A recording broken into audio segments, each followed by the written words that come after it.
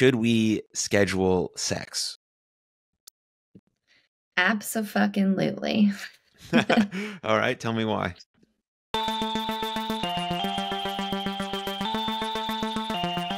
Hello, my friend, and welcome to Something for Everybody. My name is Aaron Mashpitz. Kaylee, welcome to the show. Hi, thanks for having me. Absolutely, absolutely. Before we really dive into the good stuff, I have a very important question to ask you, and that is, how are you doing? Like, actually, how are you doing? I am doing well. I feel tired but grounded and excited to have this conversation and very present. So that's a nice feeling. How are you doing? I have never had it so good. I've never had it so good. That has sort of been my answer as of late. And yeah, it's the most honest one that I can come up with. I just, things are going well. I feel sort of right in line with what I should be doing. I'm getting married next year, so that's very exciting. So things are great. It comes with a lot of challenges being an entrepreneur, working for yourself, as you know, and some things don't always go our way, but just feeling like I'm doing what I'm supposed to be doing is sort of like is a good bit of fuel to keep, pushing through and navigating those challenges. So thanks for asking. Yeah, congratulations. That's exciting. And it sounds like you're feeling really purposeful right now, which is such a good feeling to have. It is. It is. And you mentioned feeling tired and grounded. And I always think about like the existence of two emotions, like how they can mutually exist at the same time. It's taken me a while to figure that out. I sort of figured it out after I lost someone close in my life, and then spending time with my family while also like feeling like really excited to be with my family, but also feeling that loss at the same time. I then had this like realization, like, oh, like I can feel like two emotions at once. Like that's okay, and that's cool. So I'm glad you said those two things. It just made me think of that. Yeah, that's a hard thing for a lot of people to come to. And there's a therapy approach that's actually really interesting called internal family systems that really highlights how there are all these different parts of us, and they have sometimes different jobs and different feelings and different desires, and they can be conflicting or they can sometimes work together. And our internal world is so complex, and the more complexity you can hold, the sometimes more grounded and clear you can be. And so I always encourage people to be in the complexity of just feeling different feelings that sometimes feel at odds with each other. And that's normal part of the human experience. Keeps things interesting. Yeah, it keeps things like extremely interesting, right? Because for a long time, I don't know if you heard this growing up, but it was always like, just be happy. And, that could be a fine sort of goal before you start to really experience life and everything that it has to offer. And then you get struck with, whatever it is. And you're like, well, I want to be able to feel this thing, this grief or this loss, not where it sort of debilitates me and I can't move, but enough where I know that I actually cared about the thing that I thought that I cared about. And so being able to hold those mutual emotions and feel the complexity, I think enriches life in a much deeper way than just trying to avoid the hard ones and only feel the good things. Yeah, absolutely. I think Brené Brown talked about how you can't selectively numb emotions. So if you're going to numb the bad stuff, then you're also not going to feel the peaks of the good stuff either. Mm. Yeah. Take it all. That's true. Yeah, you got to take it all. Perfect segue here. Take it all to to sort of what you're an expert in, and sort of what all your work is about. Is relationships mostly. So what does a healthy relationship actually look like? The money question right here.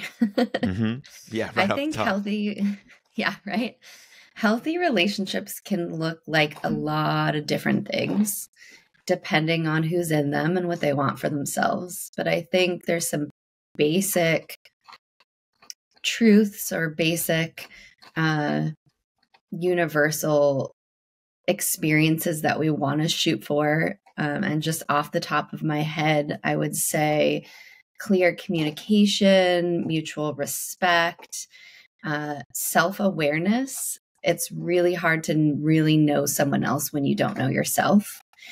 Mindful presence is really important in a healthy relationship. If we can't be fully in the moment with someone, then we're not really experiencing them. And I think that trust is an important ingredient. What else? Yeah, I mean, there's so much to say about what a healthy relationship looks like, but I think maybe communication and intention are two of the most important ingredients when you're building one.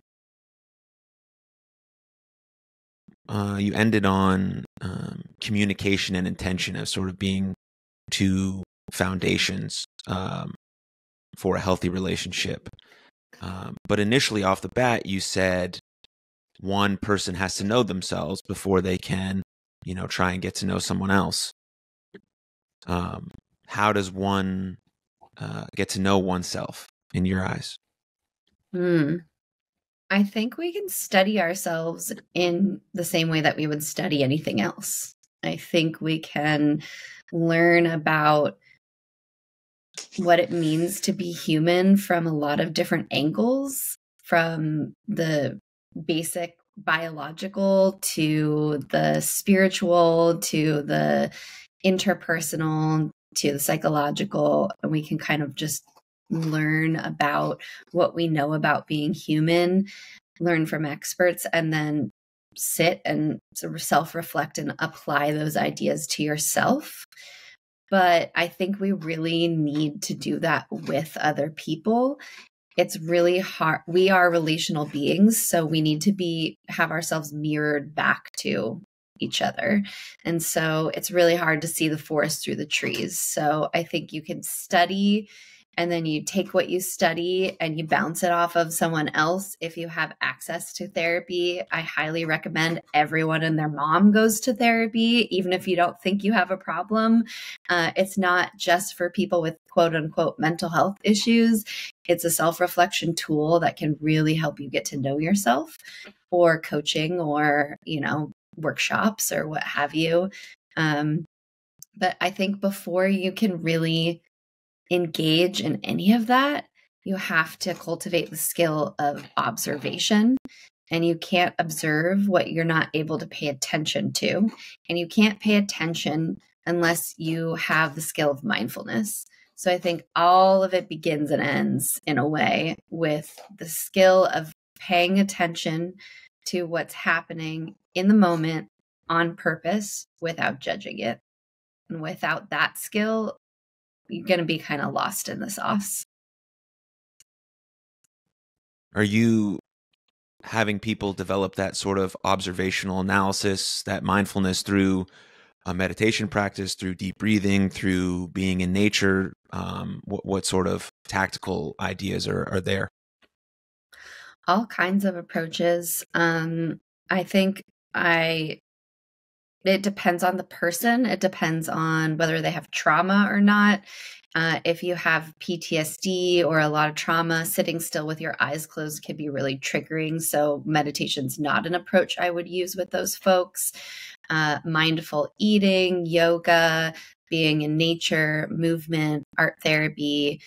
You can practice mindfulness when you take a shower or brush your teeth. You can practice mindfulness in all kinds of different ways, and there's so many ways to approach it. I do use a formal meditation as sort of a introduction for a lot of people if that's comfortable for them. But I think any activity that you can do any activity mindfully, essentially. So it's just the intention of setting some time aside in your daily life to sit with what it is you're experiencing, to feel the warmth of the coffee cup in your hand, to take a deep breath, to learn to watch your thoughts, see what the quality of them are, check in with your emotions, check in with your body, your physical sensations. That's the kind of thing that we're practicing when we practice mindfulness, is bringing your mind to where your body is. And you could do that in unlimited ways. And so that practice allows us to get to know ourselves better, which then allows us to connect deeper in relationships. Is that right? Exactly. Exactly. If I'm with you and I am able to not be thinking about what I have to do later at work, but I'm able to really see your facial expression and hear your tone of voice and notice my heart racing, or notice feeling uncomfortable in my chair.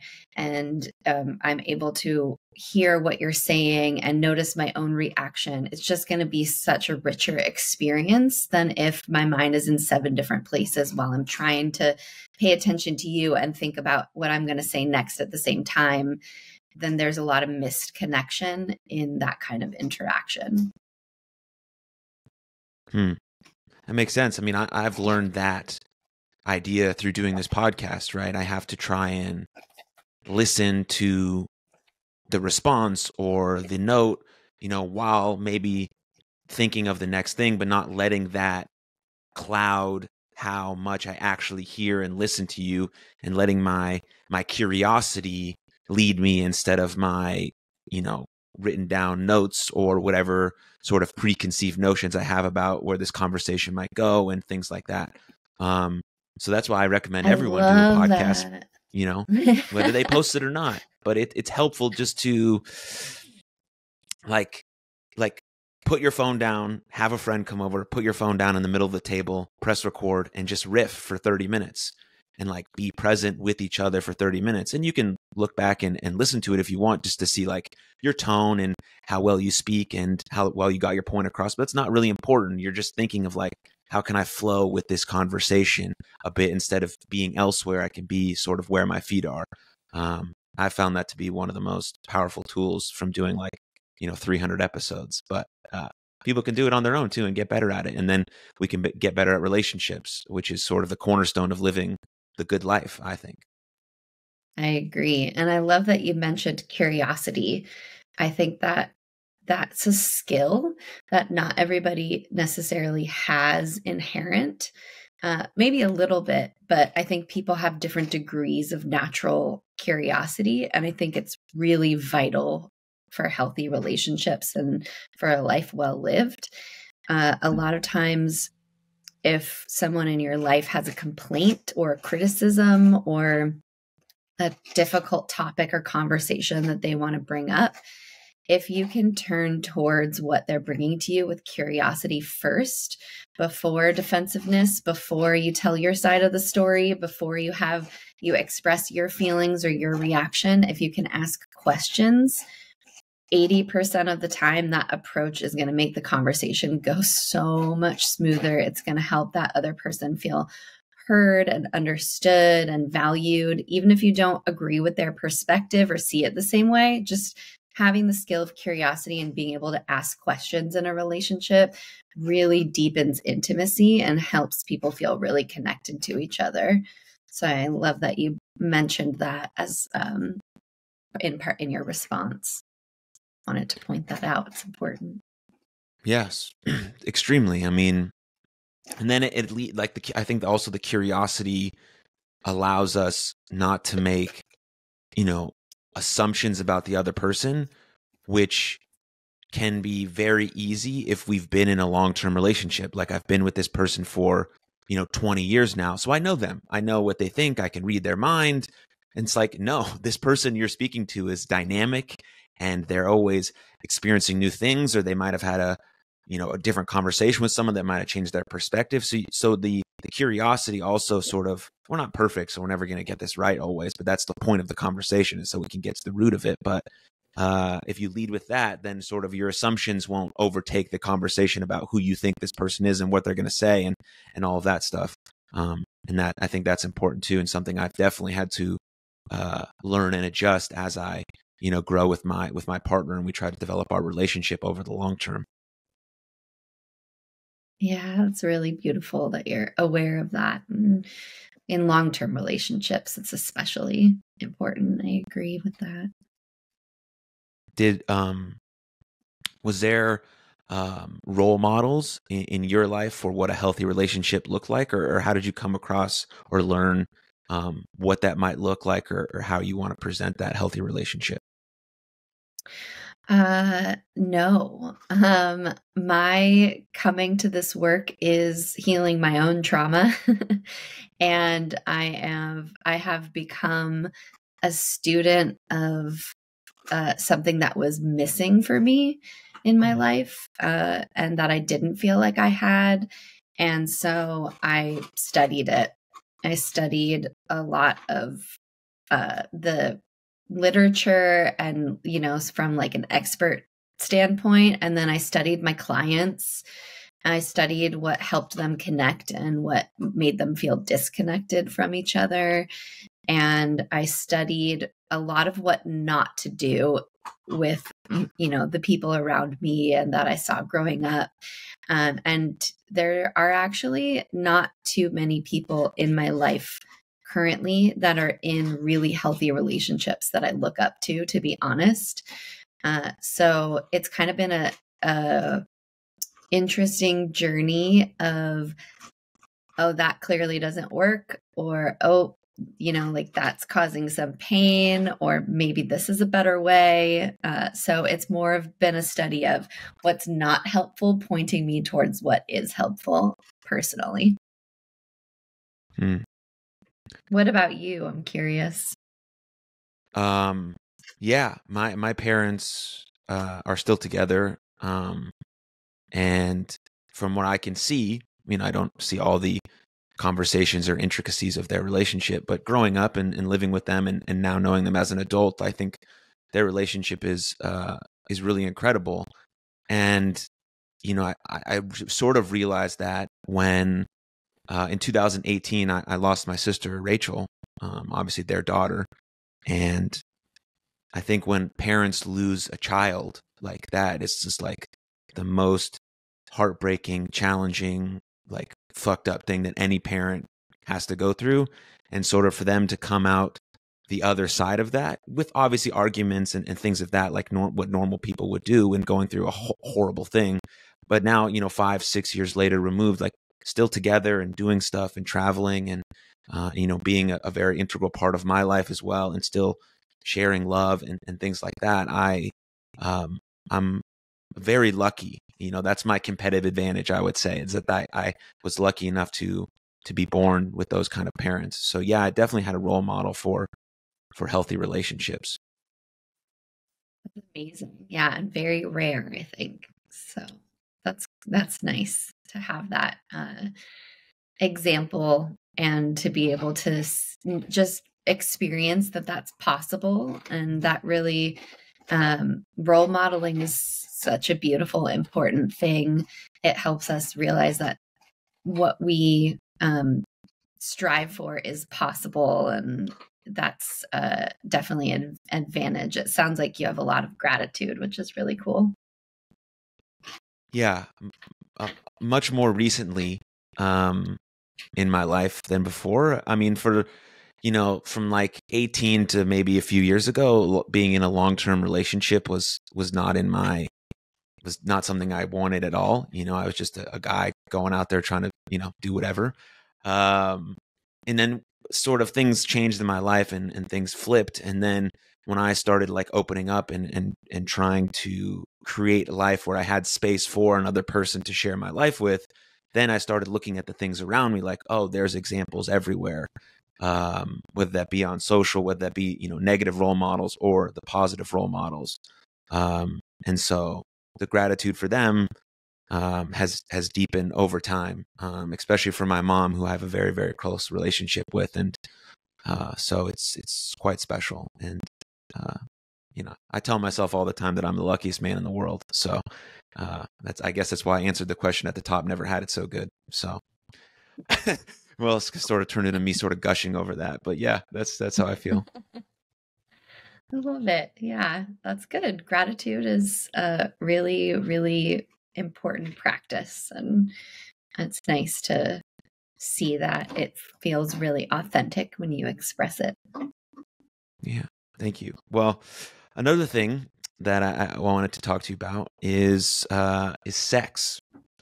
Now, Let's do it. sex is something that all of us think about, maybe some more than others. Some of us, watch it on the internet. Some of us watch it in movies, but we're still all very afraid. Not all of us. Most of us are still very afraid to speak about it, what we want, what we like, what we don't like, what's good for us, what's not good for us. Why is that so still, as sex has become more open and honest and people are more free about who they are? Why is it still very hard to communicate? Sex is a very vulnerable topic, and our society does an absolutely horrendous job of normalizing it. In fact, we do the opposite. We bake shame into almost every conversation that we have about sex. And that is hopefully changing with social media and some advocacy work and better sex education in schools. But as a culture, like in America, at least, like we have puritanical roots. We literally our culture is literally descended from Puritans. And so, we as a culture make sex really taboo and shameful. And so it's really hard for people to talk about in a public way. And when it's not talked about in public and then it's not talked about in private, it really becomes a source of discomfort for most people. And so, I mean, if you think about, let me see if I can explain this. This is my first attempt at explaining this kind of theory I have. But if you think about children developing, part of the growth process is that children's feelings and experiences are mirrored back to them by their parents. So they cry and their parents go, "Oh, you're sad." Or they get angry and they say, "Okay, you seem mad about that. Let's take some deep breaths." Like in the ideal caregiver-child relationship, there's a lot of mirroring going on that helps children make sense of their feelings, learn the names of their feelings, learn how to communicate their feelings. So all of the child's experiences and feelings they talk about and they can get mirrored back by the parent, except sexual experiences and feelings. So that is literally like the one and only thing that is pretty much ignored, if not shamed, by parents when they see that their child's experiencing it. And it's normal and healthy for all children to discover their genitals and that touching them feels good. And, like to discover sexuality at like 2, 3, 4 years old, like very, very young. And usually parents don't say anything, or they'll just like walk away or shut the door, or they'll even actively shame, "Hey, don't do that. We don't do that. That's bad." And so we developmentally, we have essentially attachment trauma in our sexualities because it's the only experience that usually is not, or is universally not mirrored back by our parents. And so we don't talk about it, and it seems like a very secret thing. And so we just grow up in this culture from so many different angles. It's not okay to discuss or talk about. And then we get into relationships and we don't usually know our own bodies very well. If we do, it's really hard for us to tell our partners what we like or don't like. It's hard to talk about sexuality without feeling embarrassed. And so that's kind of like a fairly universal thing. When couples come to me for sex therapy, the first few months of our work together is really just getting comfortable talking about sex. It's just sitting in a session being like penis, vagina, and like feeling cringe and awkward and turning red and, slowly learning how it's exposure therapy. Like the more you talk about it, the more comfortable you become. And that's just vital to having a good sex life, is being able to talk about sex. So that's my spiel on that. Well, I mean, it falls back in line with what you were originally talking about, was knowing yourself first, right? So if I don't know personally as Aaron, what I enjoy in the bedroom, this is good for me, this is not, I'd like to experience this a little more, whatever it is, then it's hard for me to express that to a partner, because I'd never once expressed it to myself. Because like you said, there's a lot of shame involved in that. What if I like something that, like, my dude friends will think that I'm a weird, or like, why would you be into that? That's odd. Like, so all of these things happen around sex, especially, from me, from a male perspective, that I might be a little bit off. I'm trying to shove down, I'm trying to hide, I'm trying to put that away so that I can be this, like, prototypical guy who likes, guy shit.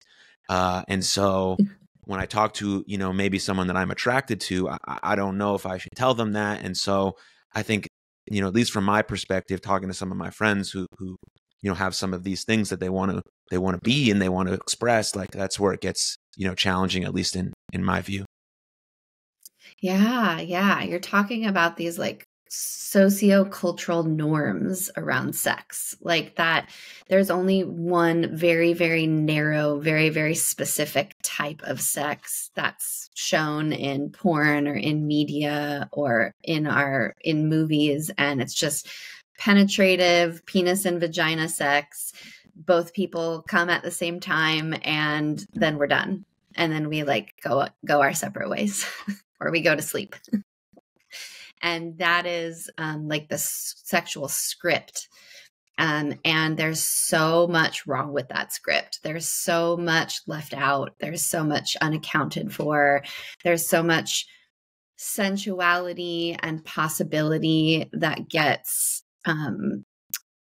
lost when we stick to a sexual script.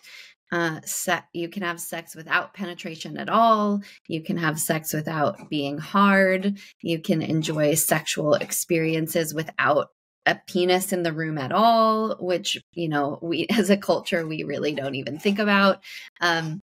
Like there is so much possibility if we led with what our bodies are telling us, the information that our bodies are actually sending us in the moment of what type of touch feels good and what we want or don't want. And if we could just hear our body's response and then communicate that to our partners, sex would really look different than we expect it to, because that one version of sex that is like culturally the right way to have sex is so stunted.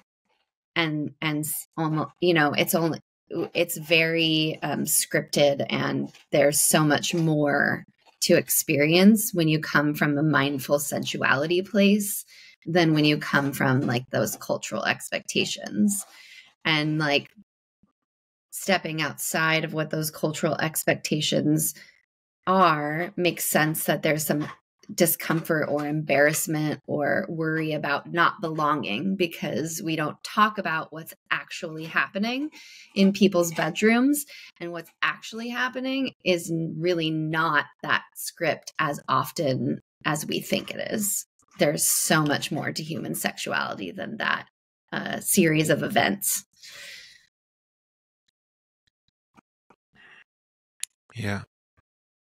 And how, I mean, I know initially you said you get couples to just basically start talking about, different parts of the body, but how then do they maybe start to become, more intimate, or how do they start to have this communication about, I want to explore this, I want to explore that? Is there something that you have them do, or is there a script that they might follow, or what might look like that for two people?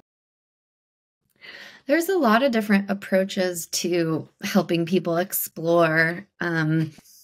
Once people feel pretty comfortable just talking about things, I might have them engage in reading erotica together or watching ethical porn together and talking about what turns them on. We might do some more deep diving into how they want to feel in sex. Like, do you want to feel powerful? Do you want to feel submissive? Do you want to feel lost in the physical sensation? Do you want to feel small? Do you want to feel, there's so many ways to play with emotions in sex. So we could explore how people want sex to feel, and that could be different at different times and different scenarios.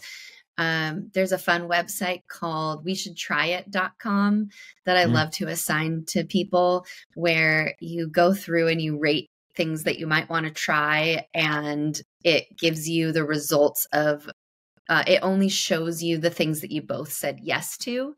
So there's no risk in kind of saying like, I want to try this, and your partner being like, ew, you're gross, which is a big fear of for people. I normalize a lot. We talk a lot about different things that arouse people, and how common and normal and healthy a lot of those things are. A lot of the time, the things people desire, I would say like 99% of what people desire is good and healthy. And it's the societal shame and the taboo-ness of it that causes people distress, not the thing that they actually are aroused by. So there's a lot of normalizing that goes on, and just engaging in outside prompts like media, listening to podcast episodes about it, things that can spark conversation and inspiration, role-playing ideas, like getting into trying different toys and using props and just playing. Like, sex is play. Like, we're just playing. So we're going to play with different toys. We're going to play with different emotions. We're going to play with different ideas and experiences and scenarios. And, I help people be creative, and there's some stuff to work through a lot of times, like how do we initiate and how do we deal with feeling rejected? And, a lot of our selves go into our sexual experiences. So it's like a rich playground and a lot of different ways of approaching building intimacy, trying new things, having those conversations. What have you learned about shame from doing this type of work? I think the main thing is that it can only exist in darkness. It can only exist in secrecy. When you name your shame and you're brave enough to fully feel it in front of and with people you trust, it dissipates. Like it goes away. So when you keep it a secret, when you avoid it, when you shove it down, that's when it thrives. Yeah.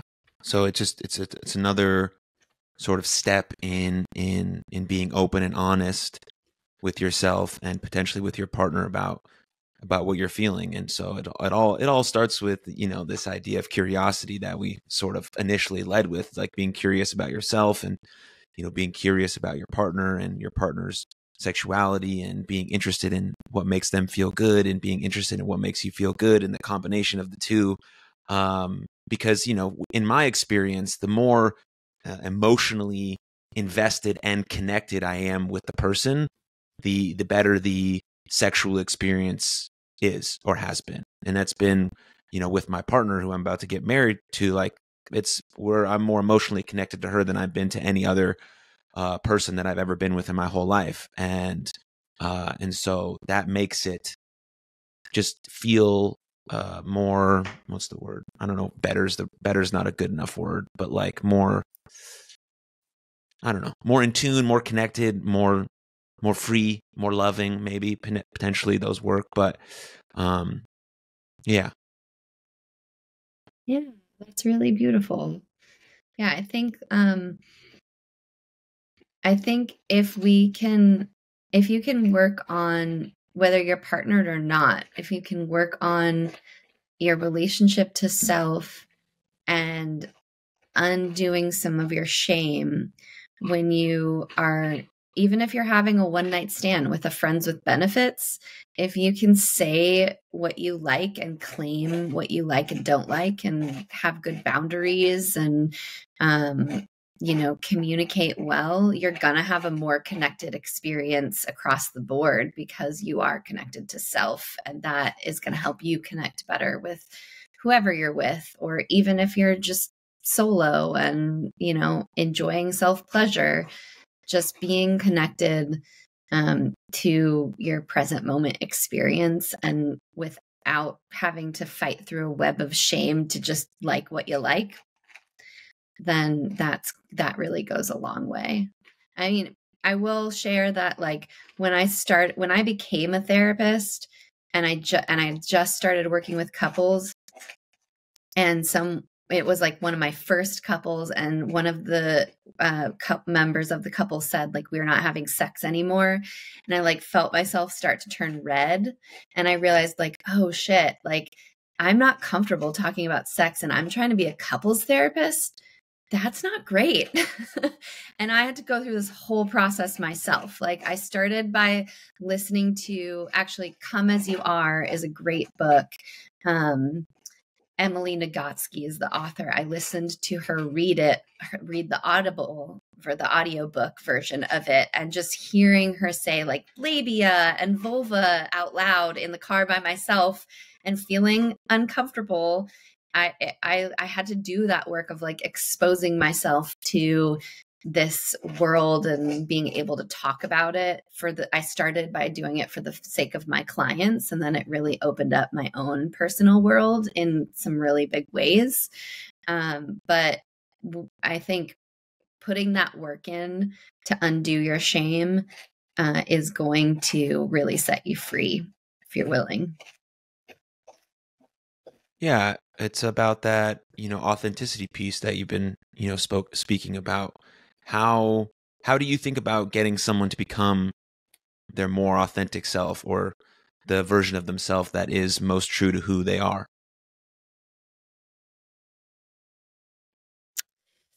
Yeah, self-compassion. I think we need to be able to look inward at things that we might judge or might make us feel uncomfortable or that society might tell us is wrong.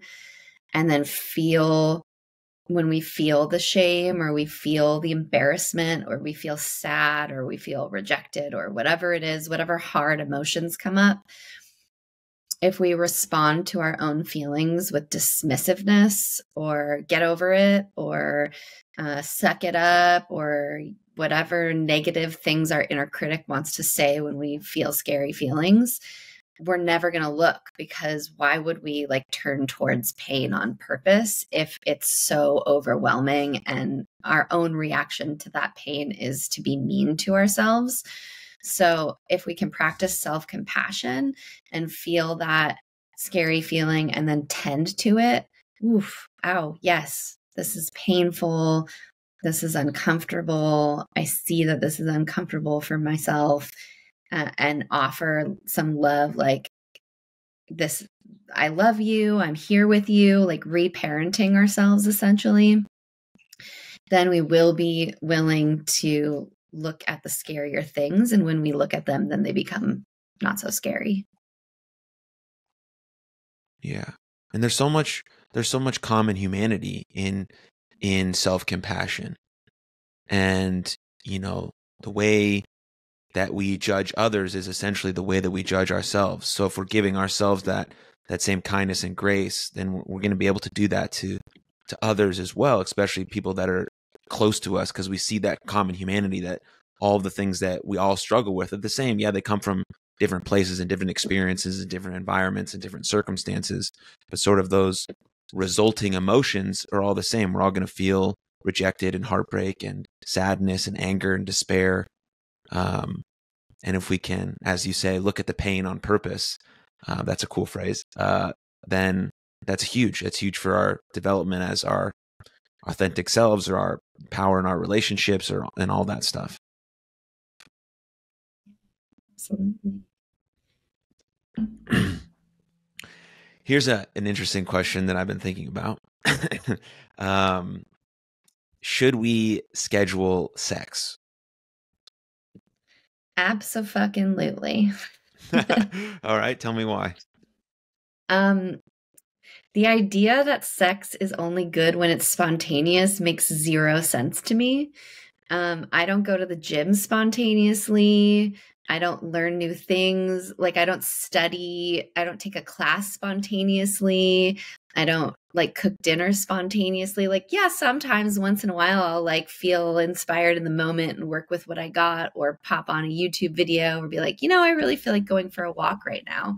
And that's great. But like anything that's really important in my life that I want to put intention into, and that is like a priority for me, like I'm committed to it. I'm going to make it happen. I'm going to schedule it, or I'm going to have it in the back of my head that like, this is something I want to make sure that I make space for.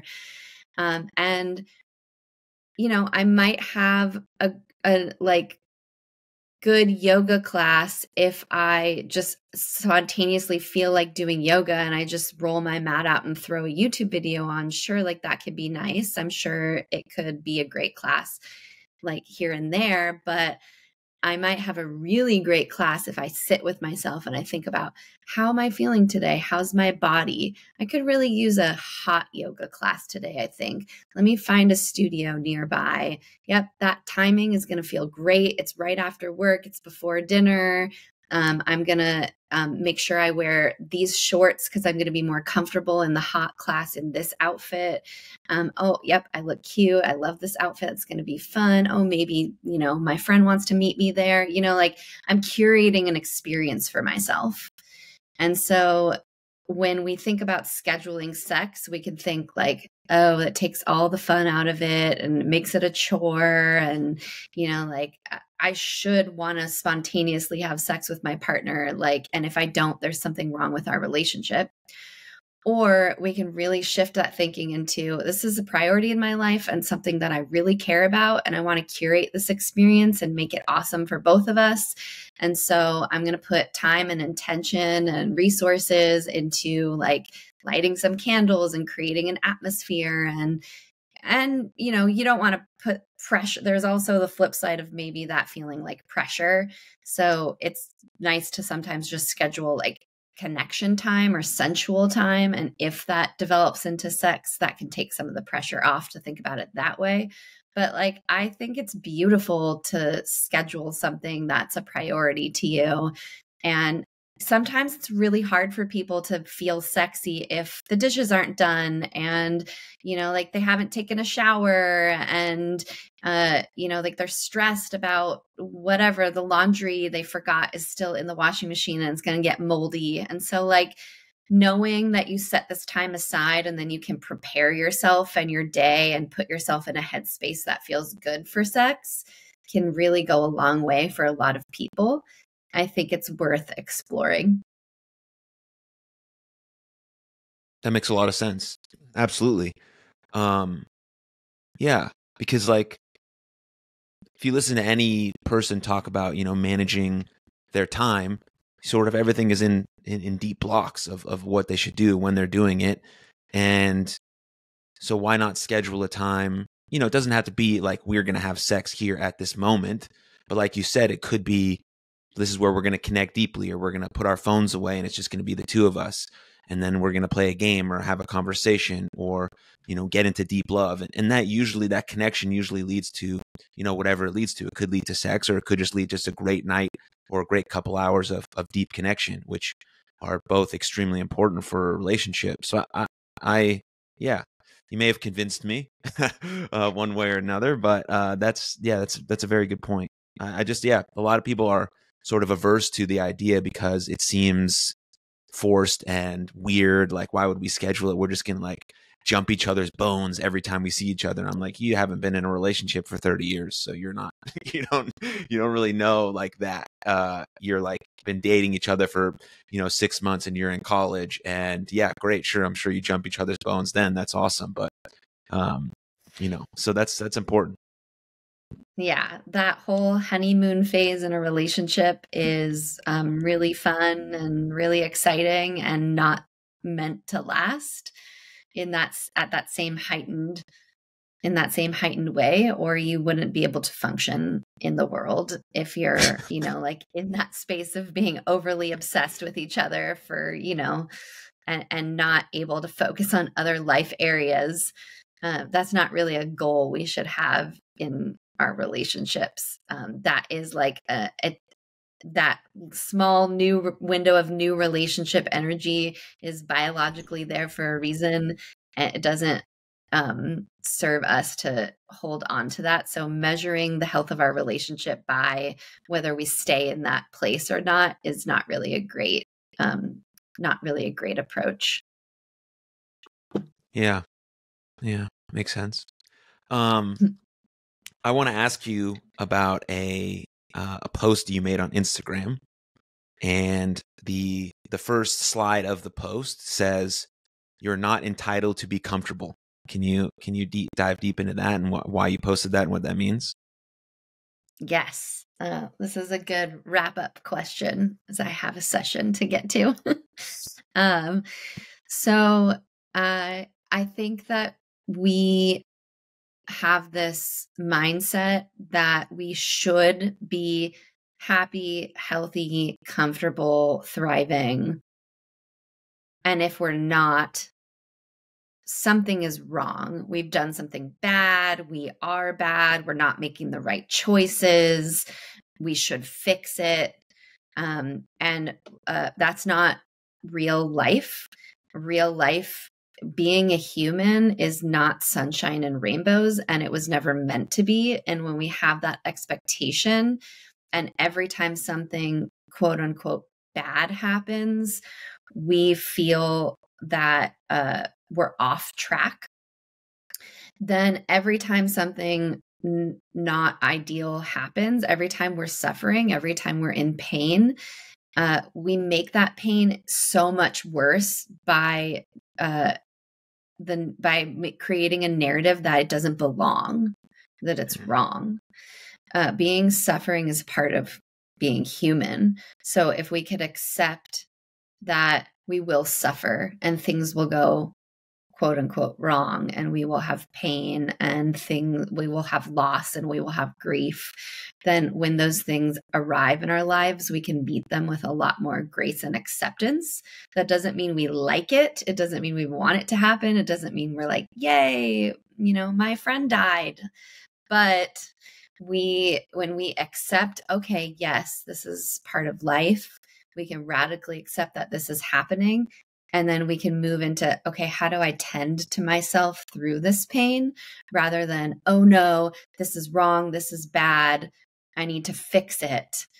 It's just a very different mindset that can create more suffering on top of our pain when we can't accept that we're not supposed to be comfortable. We're not supposed to be happy and thriving all the time. We are designed, I don't mean that in like a creationist sense, but I mean biologically, we are designed to experience a range of emotions, which means that even the hard, dark emotions are supposed to be part of our experience. So I wanted people to stop painting those experiences as wrong, and start seeing them as, okay, this is part of the human experience. I can accept that and attend to it. Perfect. That's a fantastic way to wrap up this episode. So thank you for your time, your attention, your thoughts. and your expertise. I really appreciate it. Thank you for having me as a guest and your thoughtful questions. And I'm sure we could talk for many more hours. I appreciate your time, and I hope you have a nice, restful day. And I can't wait to hear the episode and hear what people have to say. Comments and questions are always a fun part of this experience, so that'll be fun. Looking forward to it. If you enjoyed that episode, please click here for another full-length episode of the podcast. And please don't forget to subscribe. But above all else, most importantly, please take good care of yourselves and others. And I'll see you next time. Lots of love. Cheers.